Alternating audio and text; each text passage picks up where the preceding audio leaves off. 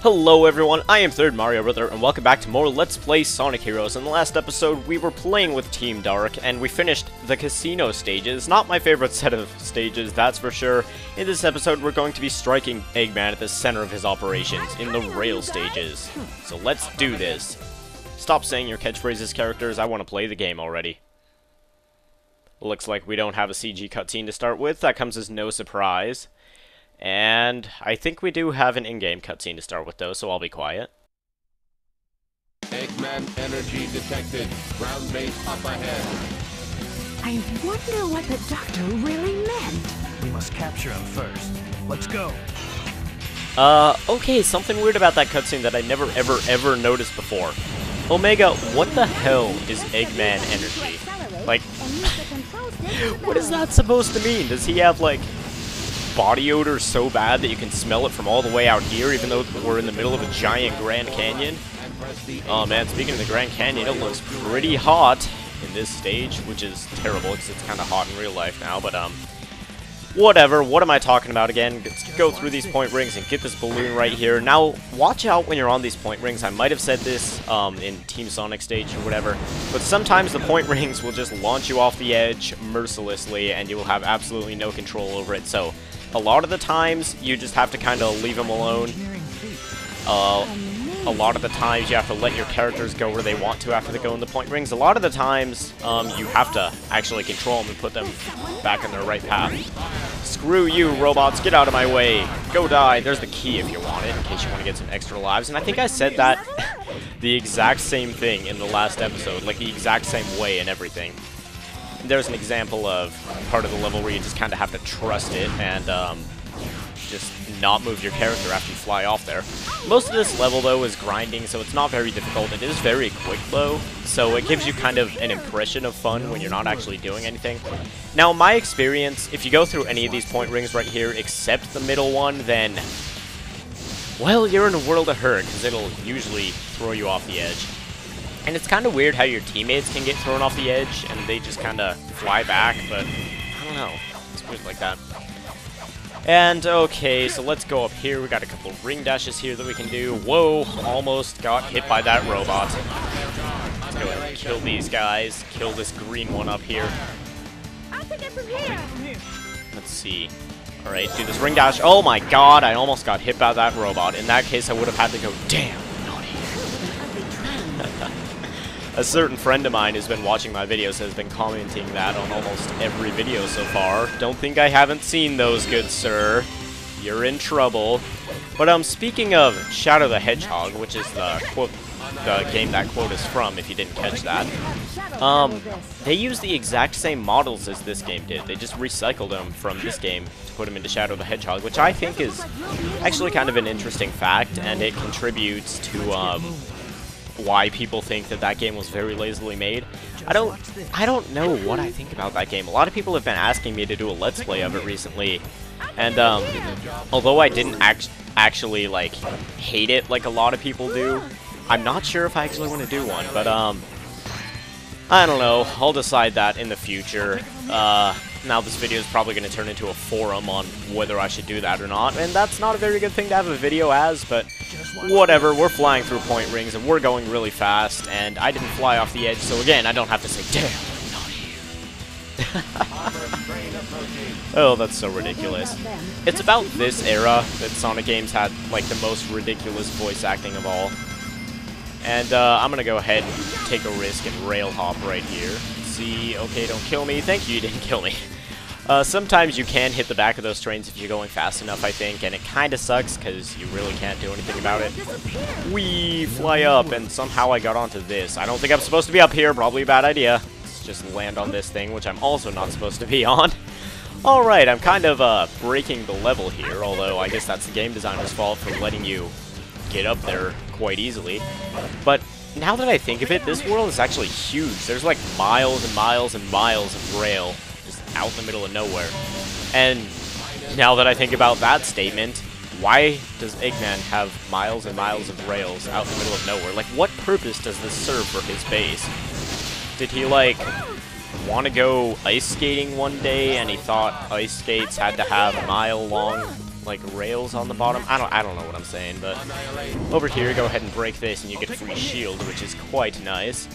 But yeah, like, what is the point of all this? I guess it serves as like a terminal for all these trains, which would carry supplies and stuff, but I'm not entirely sure why all those like singular rails exist, because those rhinoceros train things, not sure exactly what they're called. I think they were in some of the older Sonic games, but I'm not sure what purpose they serve besides destroying people who go on them, and that problem wouldn't exist if Eggman just hadn't put these rails out here. But once again, I, the idiot, am questioning video game logic, so let's just drop that question right there and never speak of it again. It never happened.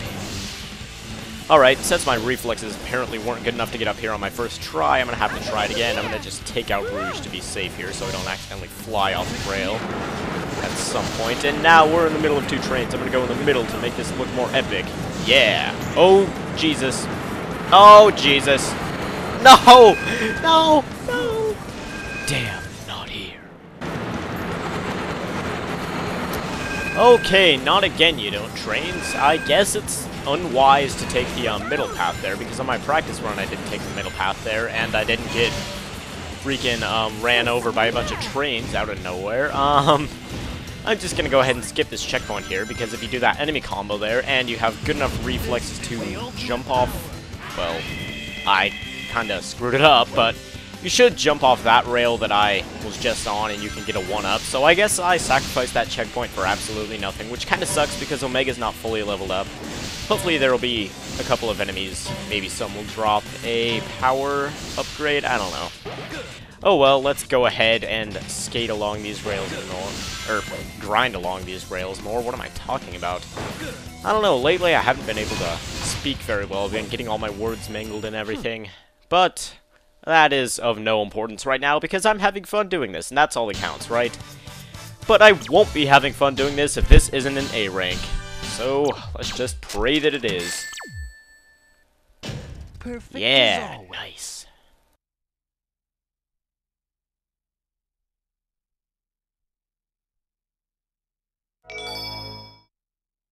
And the next stage is Stage 8, Bullet Station, in which we are going to annihilate Eggman's base, which Omega says so frequently. Annihilate, kill, I don't know, he says a lot of things. He's a very, scary robot. I wouldn't want to be friends with him if I was Rouge or Shadow, although I guess Shadow has no memory of the physical world, so he really doesn't know what he's doing. More or less in this game, I guess he's a baby, I don't know. Okay, let's destroy this jellyfish robot, take our very, very menacing evil robot, and destroy other things. And you can actually destroy those anvils with your power character, which is actually something I found out very recently, and I think that's pretty cool, but it doesn't have very much use in this game, and I never noticed this before. What is down here? 5 rings. Wow. That sure was worth it. Dang it, you're wasting my time. Anyway, let's get out Omega one more time and pull the switch on this door. I find that it's easier to pull switches on doors with the power characters, but maybe that's just me thinking that it's easier. Maybe it's because Omega's character model is bigger, so he grabs onto it easier or something. I don't know. Anyway, once again, there's that key up there. We have this cannon part, which doesn't make very much sense. And I have a question, yet another one that contradicts the logic of any video game ever. How do they communicate when they're in the air flying so quickly? You think, like, the wind would be in their ears or something like that, and they wouldn't be able to talk to each other, they'd be too far apart, and, yeah, I'm just gonna... Actually, no, I'll use my Team Blast here. Normally, I just skip over this section, but since I have Team Blast ready right now, may as well use it, right?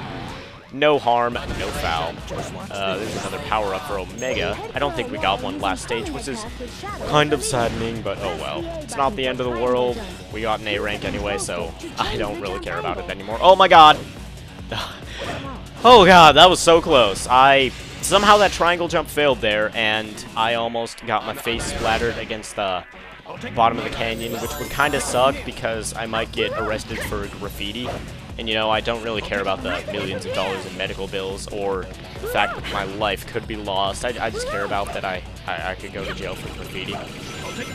Yeah, okay, I have no idea what I'm saying. I am going to jump up here. Make sure you take note of that, robot on the rail right there, and ooh, that's what the bottom of that thing looks like. Never seen that before. Make sure you take the note of that robot, though, because he will catch you by surprise if you don't know he's there before, because there's one of those robots on every single rail there. But we've already gotten out of that little train section, and just like in Team Sonic's level, there's something right here, so you're going to have to jump off the rail you get out onto as soon as you get there. And I'm just going to get these rings, then go down here. I'm not going to take the huge shortcut like we took last time, because there's a lot of points available down here. And let's go ahead and hop in this cannon. Just Super Mario. What? Destroyed an enemy there. That was amazing. Why can't I destroy enemies like that in Super Mario 64? I'm the one who gets hurt in that case. Actually, I don't know. I've never actually tried that. Might be something to experiment with. But anyway, enemies with stone shields. You all know how I feel about them. I hate them. I don't think I've ever actually said that before, so I'm not sure how I expected you guys to know how I feel about them. But I'm just going to use a Team Blast here so that we can progress easily. Make sure to hit the switch that's farther away from you when you get onto that platform, or else you'll just end up wasting a bunch of time, or potentially killing yourself if you don't check what rail has been activated before you go on it. Grab that power-up for no apparent reason, because I love wasting time. And let's just move onward. Now we have another pole segment here. There was actually one time where somehow this glitched and I just fell off right here. Like, Shadow didn't start swinging on that second pole, which kind of sucks. I love the glitches where you can, like, sequence break and do all those, like, fun shenanigans, stuff you can use for speedrun, stuff you can use to, like, get into alternate portions of the level, like, you're not supposed to be able to get into. Like, the mystery zone in Pokemon, is that what it's called? I don't remember exactly, but it's where you can clip through a wall and just walk into blackness. It's kind of useless, but that robot just despawned himself because we got too far away. I didn't know despawning worked like that in this game, but make sure to go forward when you're jumping into this grate and then go back to get a shield and 10 more rings. We already had a shield, so there wasn't too much use for that, but oh well, it's an extra. So, oh, what? Damn, not here. Alright, and I think we are about where we were before. I don't even remember at this point, because on the way back here, I died once, but it wasn't a very funny death, because it was just me looking over at my computer to make sure I was still recording. And I happened to walk off a cliff, so I didn't commentate it or anything, so I just restarted the level then. And then the second time I came back, I decided that I would start thinking about other stuff. Wow, way to be direct, Shadow.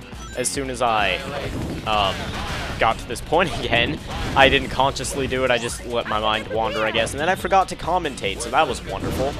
Totally not a waste of time at all. But I wonder why I've been dying so much lately. It's kind of weird. Maybe because I haven't played this game in a while, except I did a recording session of this just yesterday. That was the Casino's Park stages, but yeah, I'm not exactly sure why I've been dying so much. You ever have that when, if you don't play a game for a while, and then you come back to it like 2 or 3 weeks later, or even a month later, or longer than that, you're actually a lot better at it? That's usually the case with me. Like, I came back to Super Mario Sunshine, and I was better at it than I ever was before, like when I wanted to start Let's Playing it, but I don't know. That's kind of unfortunate with this game, because it's not happening to me. Maybe it's because it, like, engraves the control in your memory, and then when you're learning again, you pick up on it as an advanced learner or something. I don't know. I'm trying to, explain the inner machinations of one's mind, which are an enigma. Alright, that cannon was useful, but a bit scary. And you know, if I was these guys, I wouldn't be such an idiot and just go into the cannon. I'd probably, like, get a helicopter or, like, walk around or something. Because you saw that cannon, they had absolutely no idea where they were going. And what if it had fired when they weren't in the right, like, turret? What if they just fired off in some random direction, never to be seen again? That would kind of suck. Let's go ahead and blow up that robot. Sometimes when you try to do this fireball attack with your power character over a fan, it'll stop your character from moving because, Omega, when you don't have ammo, don't try to shoot. Yeah, let's go ahead and destroy this. I've never noticed this switch before. What does it do? It does something that I didn't notice. So, let's try to do this. Oh, it unlocks that key for you. That's where the second key is in this level. I was wondering that for a while. But, what was I talking about? I don't know, I forgot. But now we're on a train. It's not the XS Express, unfortunately, which is probably my favorite chapter of Paper Mario 2. And what? Come on! That's like the 4th death this recording session. I'm gonna do it all over again. No.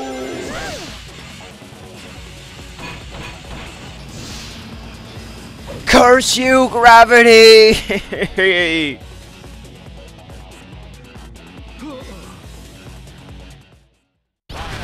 Okay, well, at this point I have absolutely no idea where I left you guys off at last, so I'm just gonna go ahead and start commentating here. I wonder if I could just launch. No, apparently not. That acts as a wall, I guess, and if you run into it, you take damage, so don't try to run through there. Let's not fall off here. I don't even know where I died last time, because I died so many times on my way here, it's ridiculous. I don't know, I'm not very good at this game anymore. I honestly don't know what happened to me. And I said once upon a time that I actually really liked these stages. Well, Team Sonic's version of these levels, maybe. Team Dark's versions, hell to the no. This is among my least favorite levels now. Well, I don't know about that. As far as Team Dark's levels go, I think it's the next set of stages. It's the haunted ones that are ridiculously long and take forever, and so yeah, we're just gonna do this cannon thing again, and I'm not entirely sure what balloons give you what, so sorry about that. If you want a specific item at this point, I'm just gonna try to get as many as I possibly can. And now this introduces the spike balls, which if you run into them, you take damage. You don't like fall and die instantaneously or whatever. You keep all your momentum, keep going forward, unless of course you have 0 rings, in which case you die. But I have a shield and some rings, so I should be fine. Let's not fall off. There we go. Alright, yeah, I'm kind of paranoid that everything in this game is going to kill me now, because I'm pretty sure it's out to kill me, because I don't know, just crap. It's all just crap, man. I don't know what to do about it. Alright, let's take Rouge, light up this spring. I didn't get the bonus automatically. Man, I have to wait for my bonus. Jeez. It's like those people who can't stand to take out their cash and hand it to you. Even if it's like a 20 and they're paying $5. Nope, gotta get their credit card out. Do that instead. But oh well, maybe I should not be lamenting my woes as a cashier, because it's really not that bad of a job, and the fact that I have a job at all I'm really grateful for, because in this economy, man, stuff happens sometimes. And that was the most brilliant conclusion of the year 2011. But yeah, I'm no economist if you couldn't tell. I'm not going to jump off the side of the train this time, so yeah. Jellyfish, do not steal my teammate, because I need him and or her. I didn't even see who it was, and technically Omega's not a male either, so I'm not sure what I'm talking about. Speed, one more time. Homing attack onto this, and you can fly up here. Alright, since we have a shield, I'm just going to risk getting poked by this guy. Hey, look, I got poked by that guy. Oh, God. I just realized what that sounds like. I really shouldn't have said that. Well, this is certainly embarrassing. Here we have another bobsled run, so yeah, I guess I'll just distract you guys from what I just said so I don't get made fun of in the comments. Luckily here, around that blind turn, there isn't a laser there to just jump out in front of you and you have no idea that it's coming. But there is one right there, and because of draw distance, it doesn't appear until later.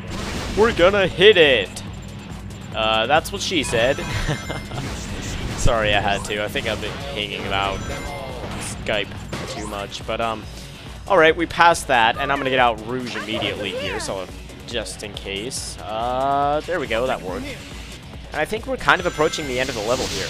Maybe, I'm not entirely sure. But here's a little segment where we have to pull 3 different switches. I always wondered why these segments exist, because they're kind of like really slow paced and they contrast a lot with the rest of the level. Hey look, Rouge wasn't finicky this time in pulling the switch, because it's not that hard of a thing to do, Rouge. Anyway, if you pull the other ones first, or maybe it's that you kill that enemy, I'm not actually sure what triggers that cage opening, but you get 20 rings, and that's always a nice bonus. Whoa. Tried to do a ring dash there, and then I jumped and I wanted to kill those jellyfish robots, but none of that worked out for me. But anyway, this is the last cannon of the level, so unless I'm an absolute idiot and like jump off the side for no reason whatsoever, I will, well, we will have the level done here. Go ahead and get that 20 rings. That might have not been worth it because I'm running kind of low on time as far as getting an A rank goes. And what the hell, all team last. Doesn't affect me at all. And look at this, 8 minutes for one level. These levels are devastating if you die in the middle of them if you're trying to go for an A rank. Like I said before, it happened to me a lot of times during this recording, and I guess I'm going to go check what time the recording is at just to show you guys what I've been through to get this level done. Alright, let's see. It says 47 minutes. That shows you how dedicated I am to getting an all A rank run. You guys better be grateful.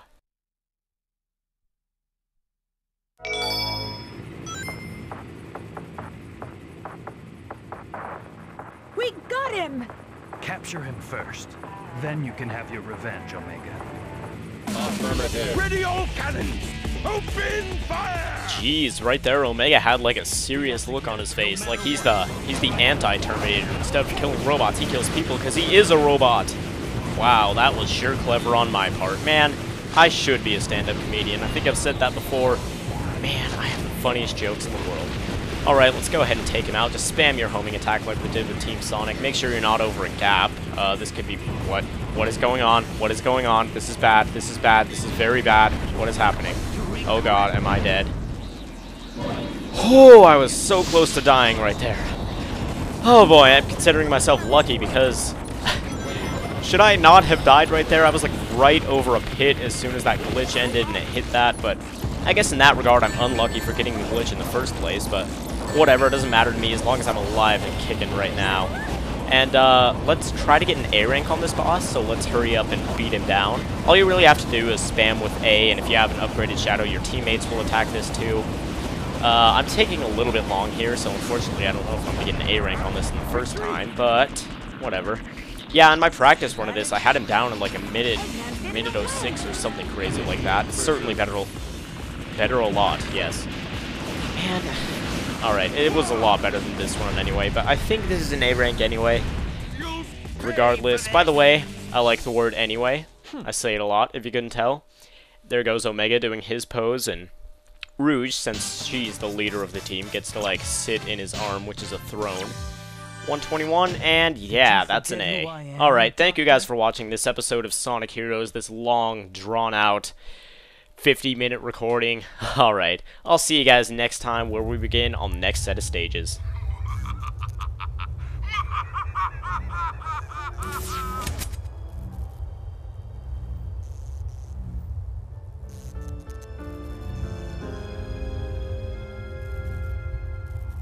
Shadow? Let's go.